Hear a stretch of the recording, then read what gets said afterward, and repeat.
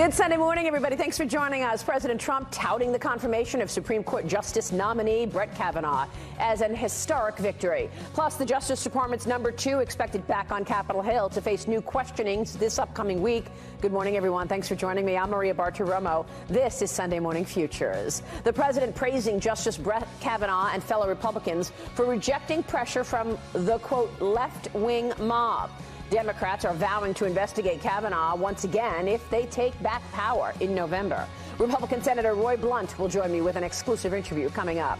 Deputy Attorney General Rod Rosenstein is set to appear before Congress this week to answer questions as lawmakers learned this week about another source feeding information to the FBI before the agency launched its investigation into the Trump campaign in 2016. The very latest from the chairman of the House Intel Committee, Devin Nunes, is here live coming up. And the White House may be succeeding in uniting with U.S. allies to take on China's abusive trade policies. Will the new pact with Mexico and Canada force China to the negotiating table? I'll talk with White House economic advisor Larry Kudlow in an exclusive interview this morning. Plus, Foreign Affairs Committee member Darrell Issa is here as we look ahead on Sunday Morning Futures right now.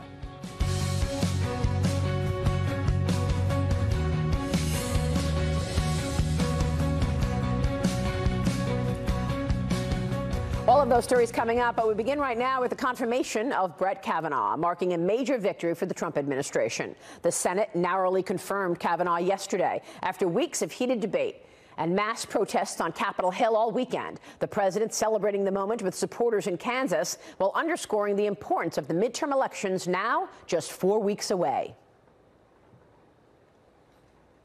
I stand before you today on the heels of a tremendous victory for our nation, our people, and our beloved Constitution.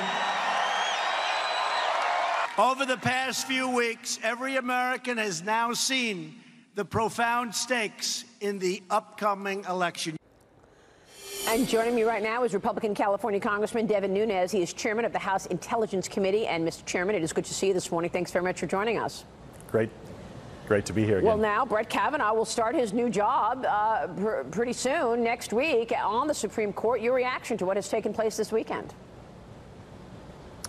Well, I'll tell you, it really shows the divide between what you have in Washington, D.C. and New York City and that whole beltway and all the big cities in America who have been buying into this mob-like mentality of opposing a Supreme Court justice nominee for apparently no reason.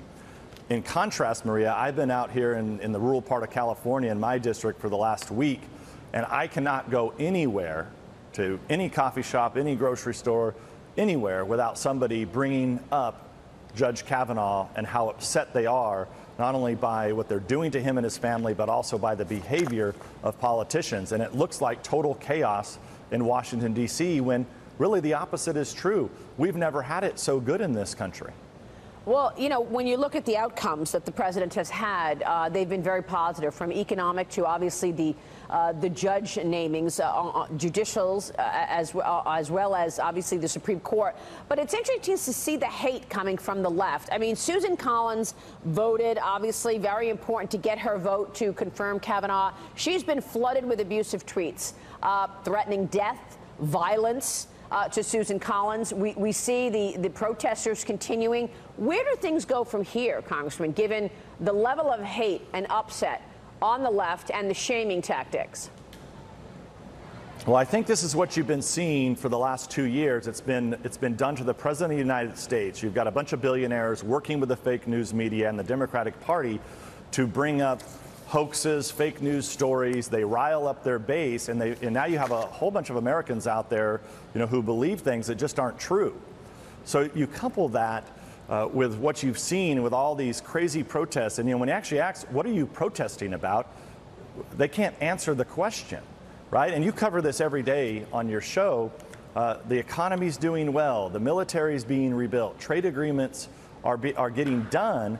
Yet, what do you see, and what are they protesting? Nobody understands. That's why out in real America, people are like, what the heck is going on there? And that's why I say what you saw happen, really, and I'll sum it down to this.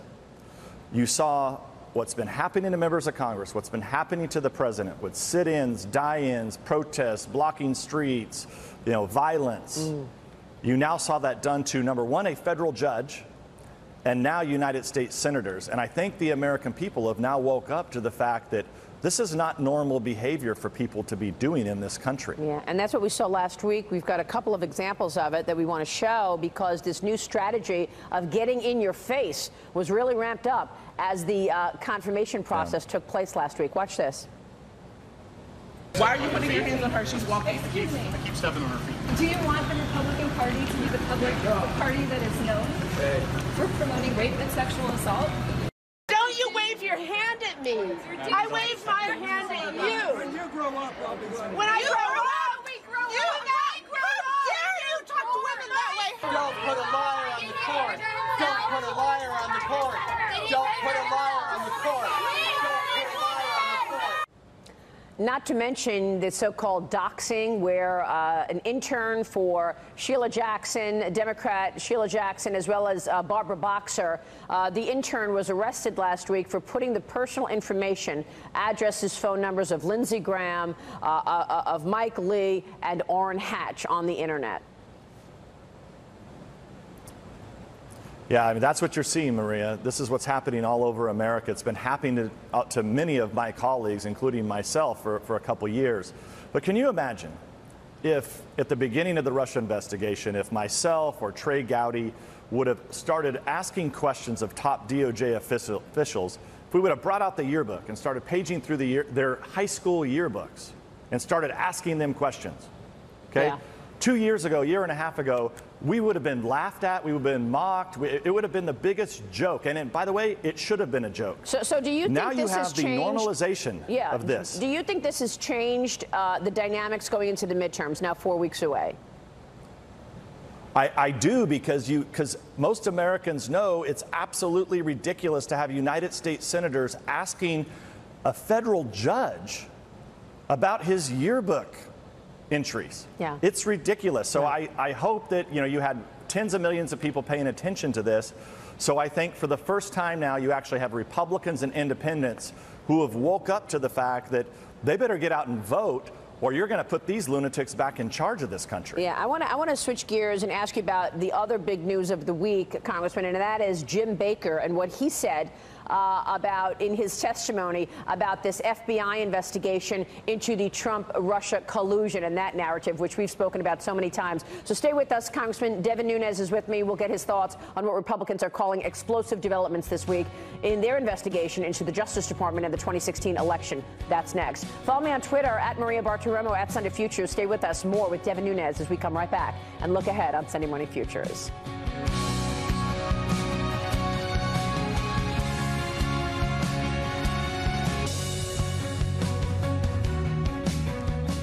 Welcome back. House Republicans are expected to hold a closed-door interview with Deputy Attorney General Rod Rosenstein this upcoming week. This follows new revelations in the congressional probe into the Department of Justice's handling of the investigation into the 2016 Trump campaign. Last week, former top FBI official James Baker reportedly told investigators there was another source feeding information to the FBI before the agency launched a probe of the Trump campaign. Republicans are calling it a bombshell.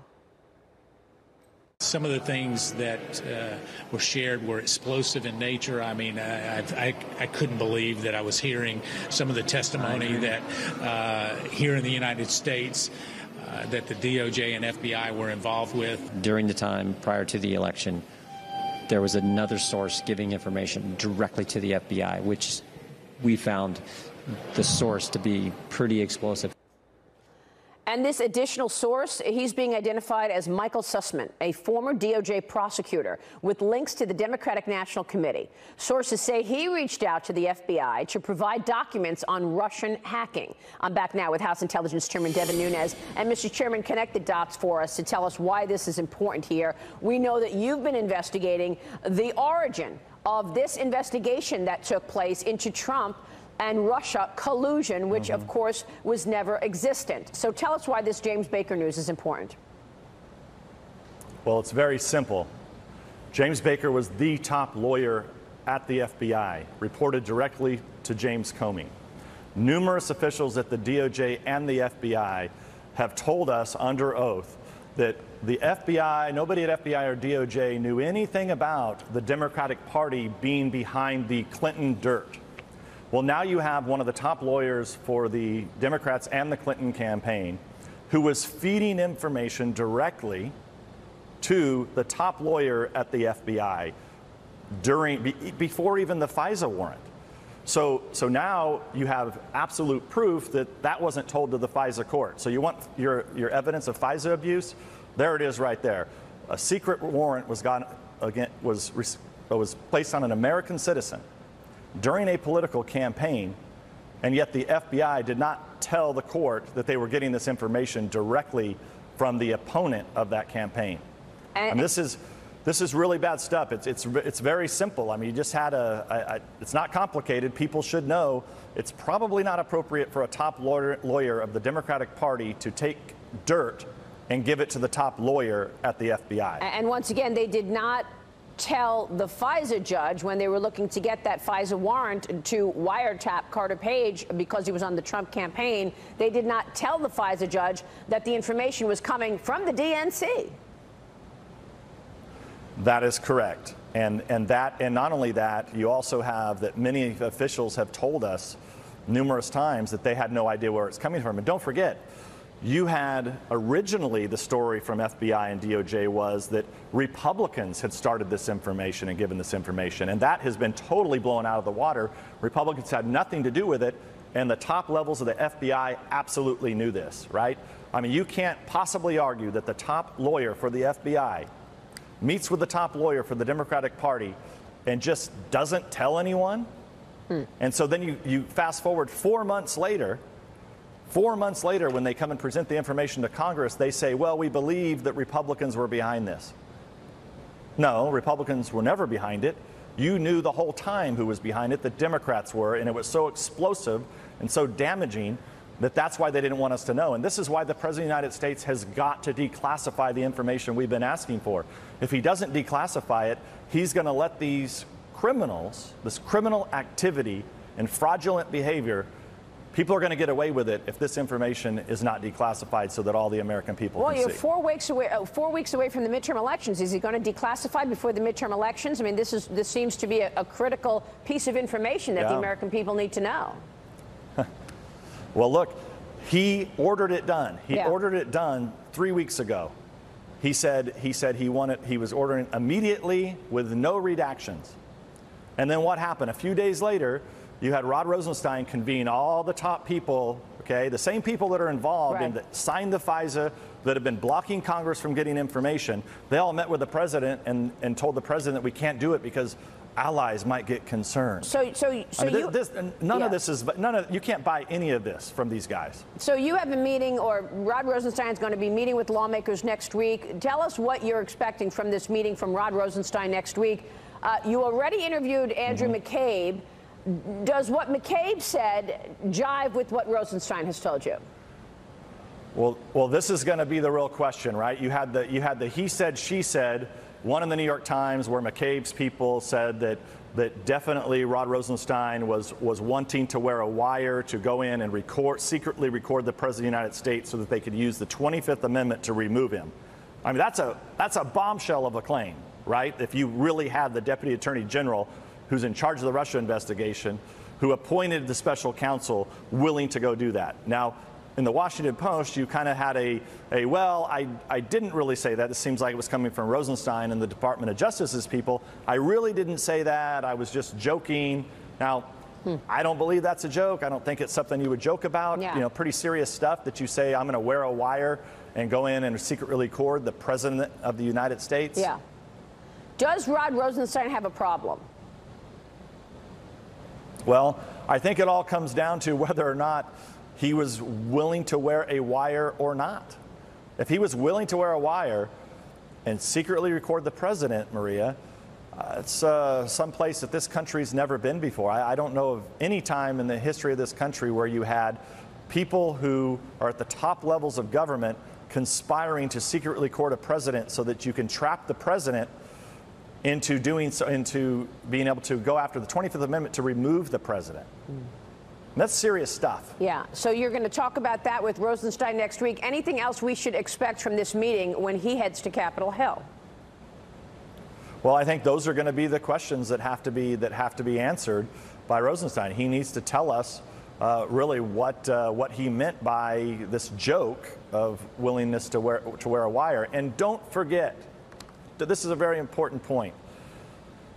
When Rosenstein appointed the special counsel, the lead investigators knew that there was no evidence of the Trump campaign colluding with the Russians.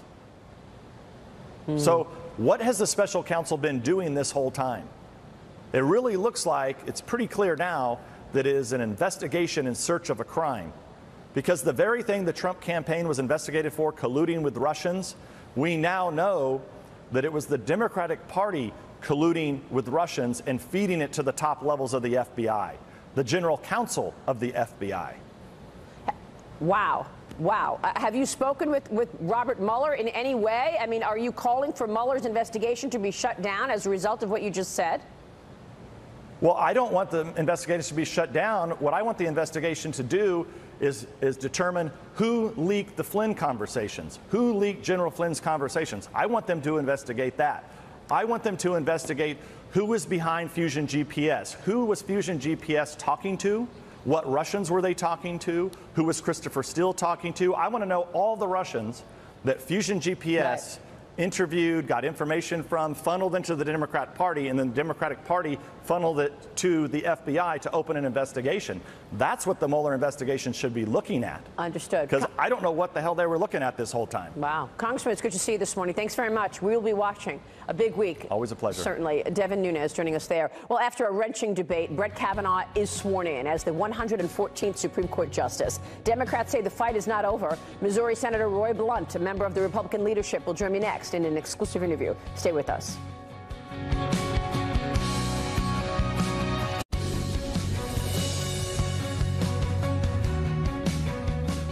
Welcome back. New Supreme Court Justice Brett Kavanaugh is preparing for his first week on the job. House Democrats, though, say they are not finished with him yet. Donald Trump Jr. warning in a tweet, quote, Trump supporters, you better believe that Democrats are going to do everything in their power to impeach Kavanaugh from the Supreme Court if they take control of Congress in November.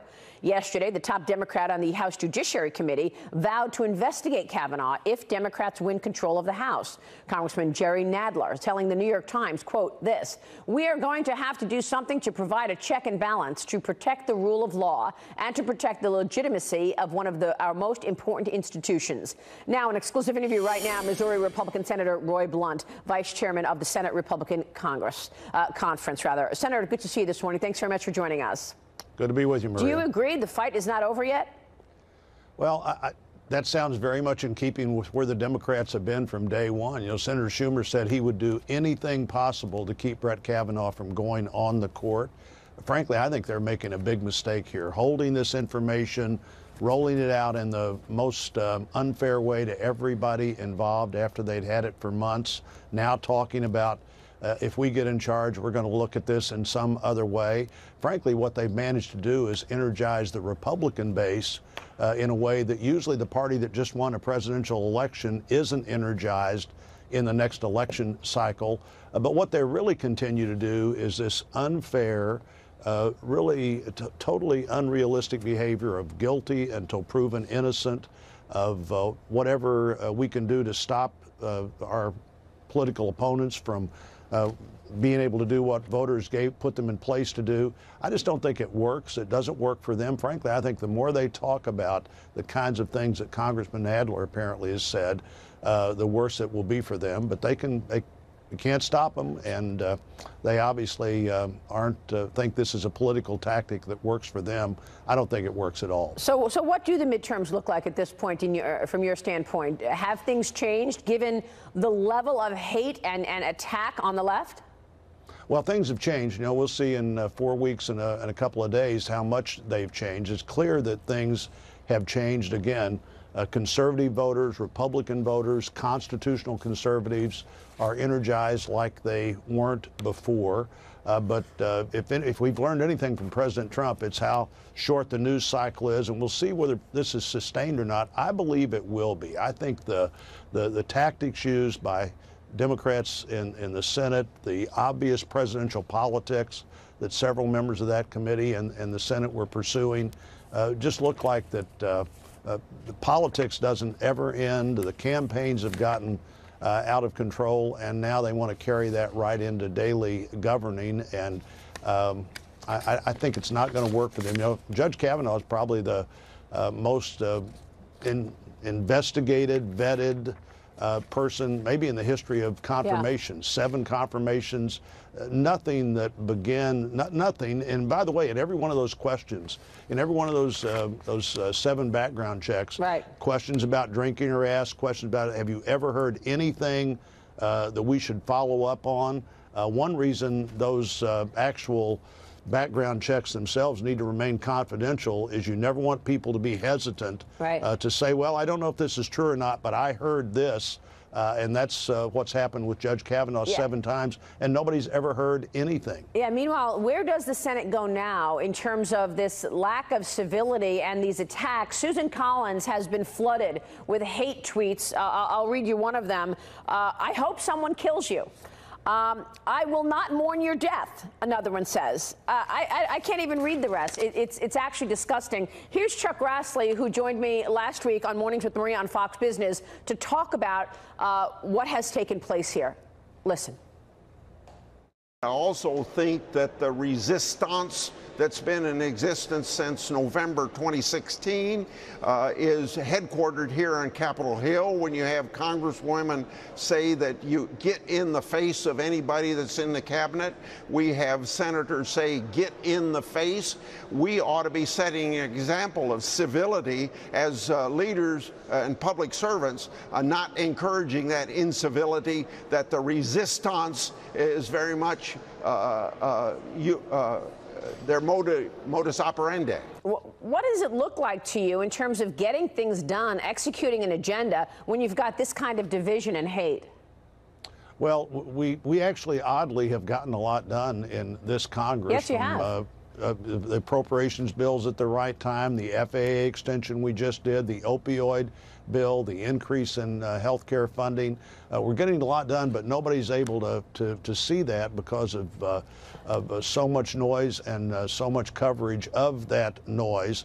Clearly, you know, I chaired the inauguration. I was there and in charge that day, and I said what we're really good at in this country, where we set a standard for everybody else, is the transfer of power. But this is an election where the side that lost has not been willing to accept the transfer of power, to be the reliable questioner of what's going on, but not to challenge the constitutional opportunities that are there. You know, just trying to get undersecretaries of this and that and the other confirmed in today's Senate has been almost impossible. And the Supreme Court fight we just went through shows how far I think the other side is prepared to take this. Yeah, and by the way, it seems like this Kavanaugh fight has brought the never-Trumpers on the Republican side together with the president. I mean, even those people who did not accept President Trump on the Republican side got together with him to make sure that Kavanaugh was confirmed. So it seems like it has improved relations. Is that a fair statement? Well, I think when you see what the president gets done, as opposed to maybe the way he does it, it's this unbelievably strong economy, trade bills that seem to be coming together, the ability to put people on the court that will look at the Constitution and the law and see what it says. I think there is a sense among Republicans that this fight is better than your personal feelings about anybody in it. Sure. And I think there has been a consolidation, and the president himself, I think, has begun to appreciate in ways that he might not have before how important it is that you support the people that support you and work with them and give them an opportunity to get things done. Senator, good to have you on the program. Thanks very much. Good to be with you. Senator Roy Blunt joining us there, and we're talking about the agenda right now, the Trump trade agenda moving forward following a new deal with Mexico and Canada. What does it mean for the standoff with China? I'll talk with White House economic advisor Larry Kudlow in an exclusive interview right here, live next.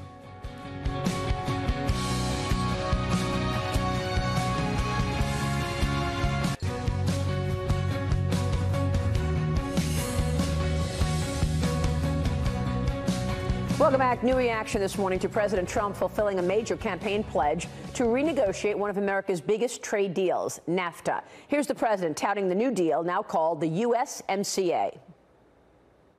It's my great honor to announce that we have successfully completed negotiations on a brand new deal to terminate and replace NAFTA. The agreement will govern nearly $1.2 trillion in trade, which makes it the biggest trade deal in the United States history. Now, this agreement between the U.S., Mexico, and Canada is raising some questions over the ongoing U.S. trade dispute with China. What will that look like with a unified group against China? Joining me right now in an exclusive interview is Larry Kudlow. He's Assistant to the President for Economic Policy and Director of the National Economic Council. Larry, it's always a pleasure to see you. Thanks so much for joining us this morning.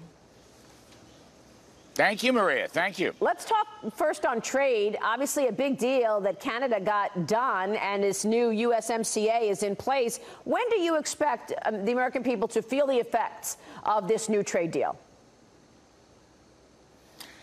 Well, look, it's got to go through some paperwork, and it's got to go through a vote in Congress. But the key point here is that this new deal opens up a lot of markets for American farmers. Big help to American workers, you know, Main Street blue-collar workers. Much better conditions, much better resolution of some issues. It happens to open up financial services, digital services. I think it's a very good deal. And I think now all the supply chains in North America are going to continue to work out well. The President said he wants to help the U.S. negotiate better deals. I think this is a good template for that. Got to remember what it says now, USMCA. We all have to memorize that new one. Shouldn't be too hard. I'd say it's pro-growth, Maria, but it's going to take a while to kick in. And you've already seen very strong pro-growth policies lifting the economy. We got the jobs number out on Friday, which some people question being a little lower than expected, but the prior 2 months were revised upward. How would you characterize the jobs picture right now and the economic growth prospects, Larry? I think it's pretty remarkable, to be honest with you. You're absolutely right about the revisions prior months. So September is actually 211,000 above August. So that's a big number. Remarkably, the 3.7% unemployment rate, which we haven't had for decades, very rare. There is basically no inflation. Here's a point, good story in the paper. You know, the lower end is actually getting faster wage increases. I think these are predominantly, Maria, blue-collar workers, less skilled than some of the techie people, but they are actually getting faster wage increases than the upper end. And that's pretty remarkable, I think. And we've seen this throughout. Blue-collar workers, big story in the paper a couple of weeks ago, blue-collar workers having their best increase in many, many years. President Trump, you know, has opened up the economies, lowered tax rates, deregulation, lowered energy. He stopped the war against business. He stopped the war against success. He stopped the war against energy. Right now, the American economy is crushing it, and it's going to go on for a while, in my judgment. For a while is what people are questioning, because there's a narrative out there, Larry, as you know, that things are going to start to slow down pretty significantly going into 2020 and in 2020 because of higher interest rates and some demographic issues. Do you see that slowdown on the horizon? I sure don't. Now, look, 2020 is a couple of years away. I think we're in the biggest capital goods business investment spending in 20 years, okay? This is an economy that looks more like the 80s and 90s. We've beaten the 2% growth margin. Everybody said we couldn't. Atlanta Fed says it's going to be 4% again in the third quarter. Our team would take 3% plus. They said it couldn't be done. It is being done. Capital goods is going to put better productivity for workers. We're already seeing the wage gains. Consumer spending is holding up. I just don't see where this is going to end. Here, one last point.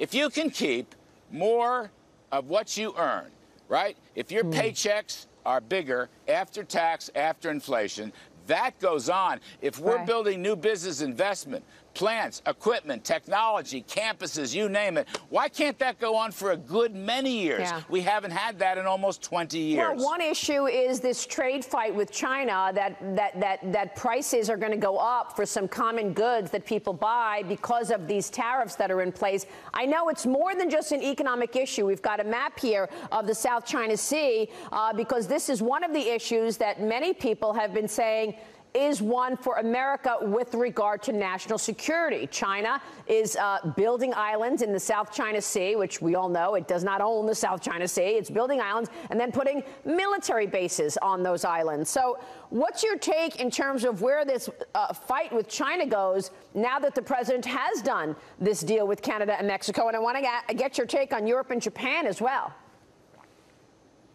Well, look, this whole story on trade is coming together nicely. The president's strategy appears to be working. We see this with USMCA. Now, we are holding trade negotiations with Europe. We are holding trade negotiations with Japan. We issued a tripart letter, the three countries, basically saying non-market economies, read China on that, have got to shape up. China is probably the biggest culprit, as you know.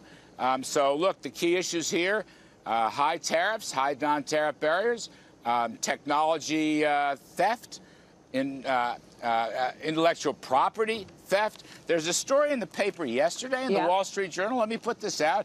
China expands its cyber security rule book, heightening foreign corporate concerns. This is brand new. They're putting in new rules that will permit Chinese officials to inspect U.S. companies and all foreign companies' information tech and access proprietary information. This is exactly a step in the wrong direction. This is forced technology transfer. This is IP theft. This is exactly what we've been warning about. Right. We've tried to communicate these concerns to China. So far, we've not had luck. Look, we'll talk to them. Serious and significant talks anytime, but it looks to me like they're moving in the wrong direction right now. I think this is most unfortunate. You know, you talk about national security issues. I'm going to talk about economic security issues. Right. Why should we allow the Chinese to own American companies in China and moreover, force us to lay out all of our technology blueprints in the name of cybersecurity, which, by the way, they cyber hack us constantly. Why should we give them new advantages in this race for technology? And the question that's a big problem going forward. Is tariff the right solution here? When you take a short break and come back to this, because you are dealing with a dictator for life. Meanwhile, Vice President Mike Pence is accusing China of meddling in U.S. elections. More on that, and California Republican Congressman Darrell Issa will join me next here. More with Larry Kudlow as well. Stay with us.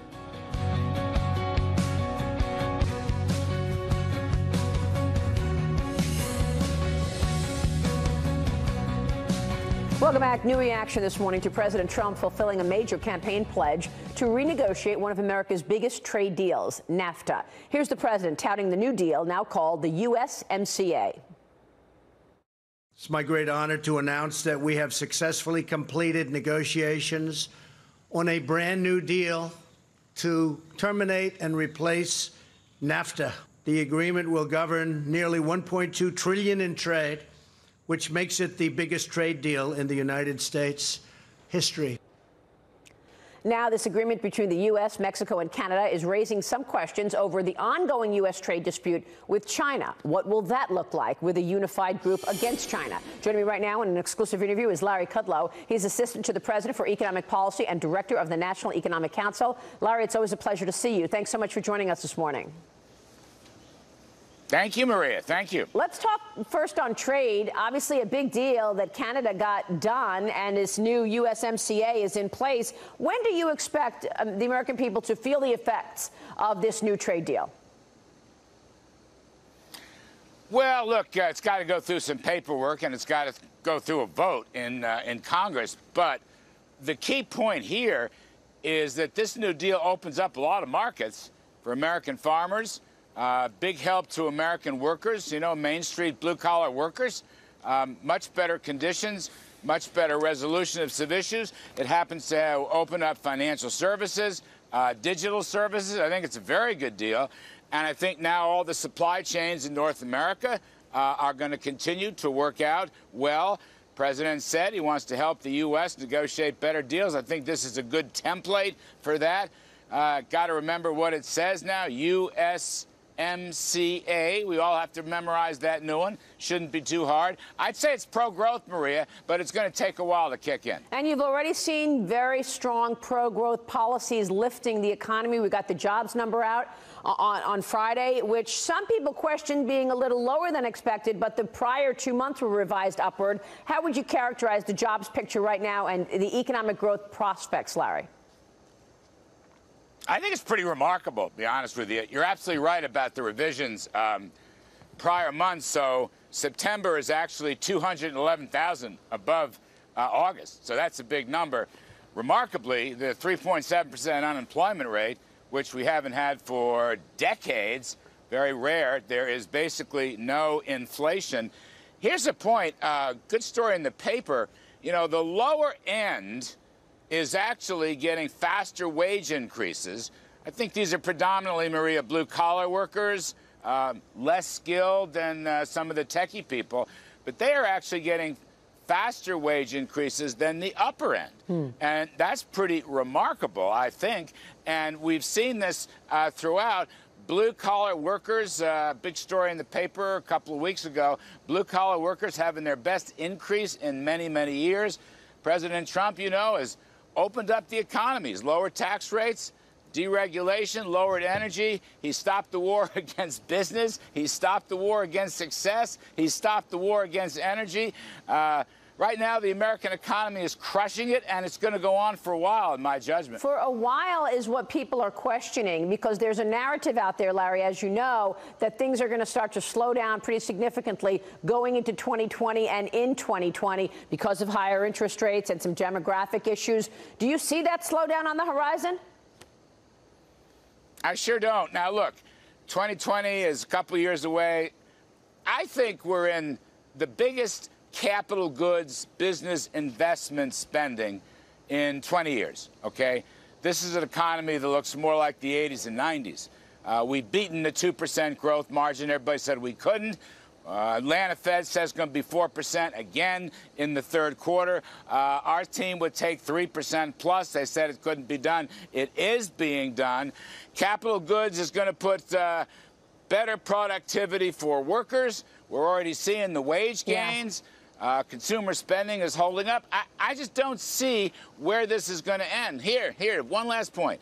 If you can keep more of what you earn, right? If your paychecks are bigger after tax, after inflation, that goes on. If we're building new business investment, plants, equipment, technology, campuses, you name it, why can't that go on for a good many years? We haven't had that in almost 20 years. Well, one issue is this trade fight with China, that prices are going to go up for some common goods that people buy because of these tariffs that are in place. I know it's more than just an economic issue. We've got a map here of the South China Sea because this is one of the issues that many people have been saying is one for America with regard to national security. China is building islands in the South China Sea, which we all know it does not own the South China Sea. It's building islands and then putting military bases on those islands. So what's your take in terms of where this fight with China goes now that the president has done this deal with Canada and Mexico? And I want to get your take on Europe and Japan as well. Well, look, this whole story on trade is coming together nicely. The president's strategy appears to be working. We see this with USMCA. Now, we are holding trade negotiations with Europe. We are holding trade negotiations with Japan. We issued a tripart letter, the three countries, basically saying non-market economies, read China on that, have got to shape up. China is probably the biggest culprit, as you know. So, look, the key issues here, high tariffs, high non-tariff barriers, technology theft, intellectual property theft. There's a story in the paper yesterday in the Wall Street Journal. Let me put this out. China expands its cybersecurity rulebook, heightening foreign corporate concerns. This is brand new. They're putting in new rules that will permit Chinese officials to inspect U.S. companies and all foreign companies information tech and access proprietary information. This is exactly a step in the wrong direction. This is forced technology transfer. This is IP theft. This is exactly what we've been warning about. Right. We've tried to communicate these concerns to China. So far, we've not had luck. Look, we'll talk to them. Serious and significant talks anytime, but it looks to me like they're moving in the wrong direction right now. I think this is most unfortunate. You know, you talk about national security issues. I'm going to talk about economic security issues. Right. Why should we allow the Chinese to own American companies in China and moreover, force us to lay out all of our technology blueprints in the name of cybersecurity, which, by the way, they cyber hack us constantly. Why should we give them new advantages in this race for technology? And the question that's a big problem going forward. Is tariff the right solution here? When you take a short break and come back to this, because you are dealing with a dictator for life. Meanwhile, Vice President Mike Pence is accusing China of meddling in U.S. elections. More on that, and California Republican Congressman Darrell Issa will join me next here. More with Larry Kudlow as well. Stay with us.